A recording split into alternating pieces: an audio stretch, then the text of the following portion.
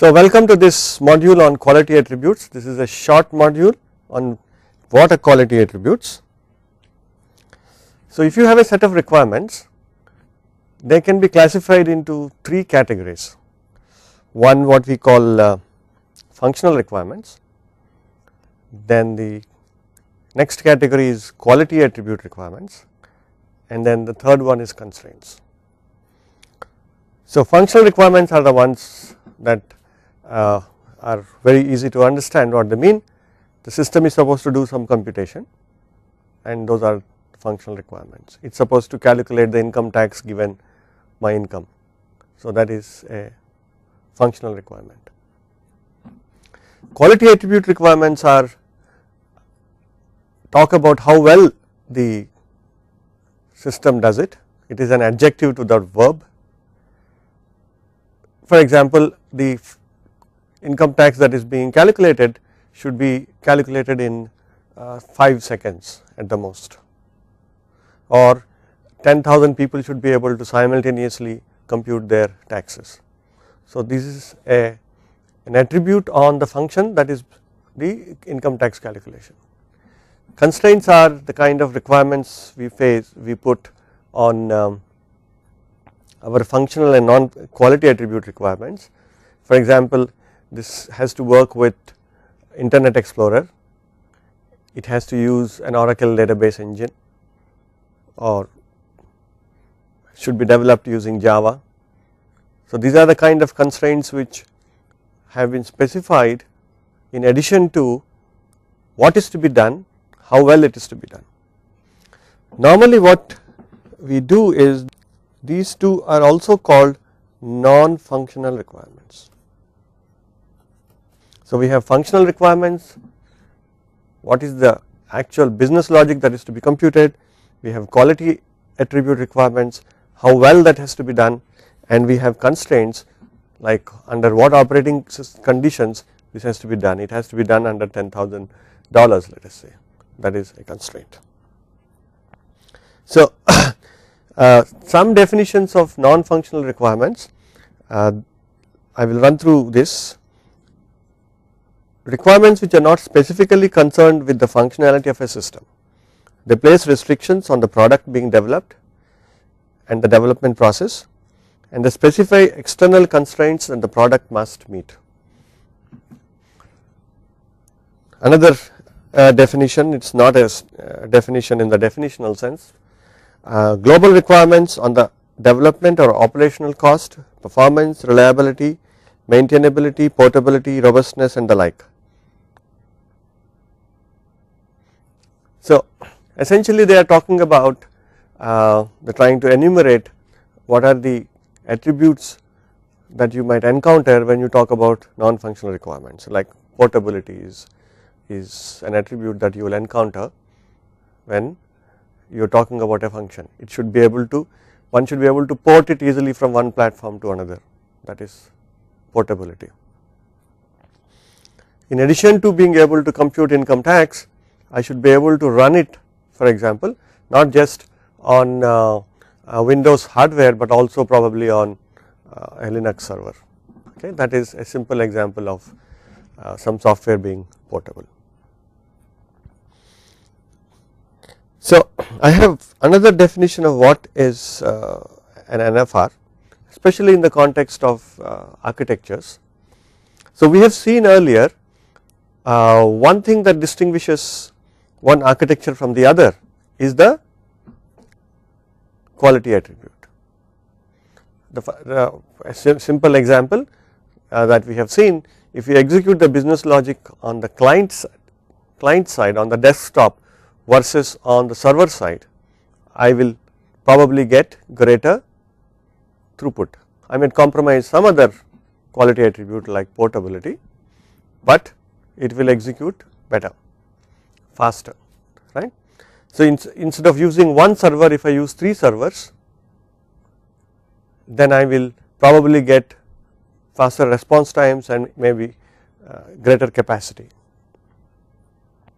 So, in the context of software architecture, a non-functional requirement is can be understood in this fashion. So let us say you have two different architectures for the same problem. How do they differ from each other? They will differ from each other in some properties. For example, one may be more portable than the other. Okay. So features which do not change between these two solutions is the functional requirement, and features which change between these two, which are different between these two architectures, are the non-functional requirements. Okay. So if you look at our textbook, we are following Bass, Clements and Caseman. They define quality attributes as the major ones as availability, interoperability, modifiability, performance, security and testability and usability. And they also say that there are other quality attributes which are minor, not minor in the minor sense, but in the secondary sense, like variability, portability, elasticity, mobility and so on. We will visit these again in subsequent modules, but today I also want to bring to your notice a reference which is a standard called ISO 25010. It is a standard about software or software product. It came out in 2011, the first edition. So it talks about two kinds of quality, quality in use and product quality. So quality in use relates to the outcome of interaction when a product is used in a particular context. It has 5 characteristics, we will see them in a minute. It is about the degree to which a product or a system can be used by specific users to meet needs to achieve specific goals with effectiveness, efficiency, freedom from risk and satisfaction in specific contexts of use.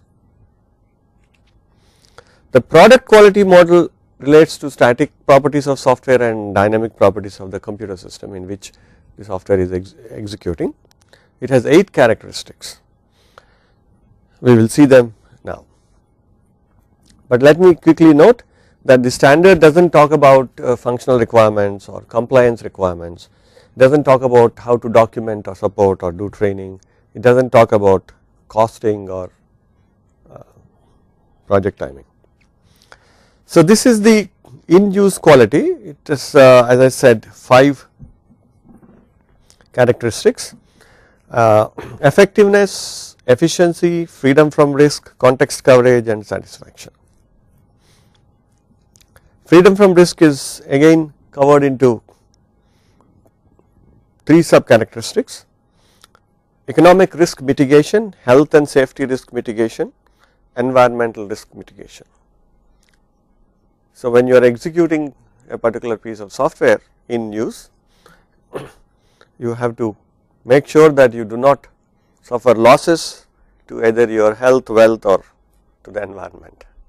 So it talks about these as a quality attribute, how well your software can deal with these situations. So context coverage is about completeness, how completely can you solve your problem and how flexible is it that you can solve the problem. Satisfaction is about usefulness, trust, pleasure and comfort. The product quality parameter is characterized by 8 sub characteristics: usability, performance efficiency, security, maintainability, reliability, portability, compatibility and functional suitability. Now as you can see, each one of them is divided further. The definitions of each one of these are available in the slides, you can download, but I will just highlight a few of them in this module. You can look at our separate module on ISO 25010, there is another one which talks only of this standard and where each one of this is discussed and described. So if you are looking at performance efficiency, for example, time behavior. Time behavior is when you want to perform a function, how fast or slow does the function respond. Okay, response time as we would probably call it. Resource utilization. Resource utilization is about when the function is executing on your server, on your software, how busy does the computer system get? Is it consuming all its resources, or is it using the resources efficiently? Capacity is the ability to scale, how many simultaneous tasks that I can do. If more users come onto the system, does it have enough capacity to accommodate them? Okay, that is an example of performance efficiency. So, as I said, please look into our other module on ISO 25010 for more details. I will leave you with a homework. What you should do is, whenever you sit in front of a computer system or a piece of software, you try to classify your experience into functional and non-functional. Think for a second, what is the job I am doing on the system. For example, I may be searching for a document over the internet. I type in some keywords and something is returned, a set of results come back. So, that is the function I am trying to do. Now, what is the non-functional requirement? How fast does it take for the system to give me back the result? Is it showing the results properly? Am I getting confused in identifying the various set of results that come? Am I paying a lot of money to get this? Is it costing me a lot of money? At the end of the day, am I happy using the system or not? If I have two pieces of software which do the same kind of function for me, how are they different from each other?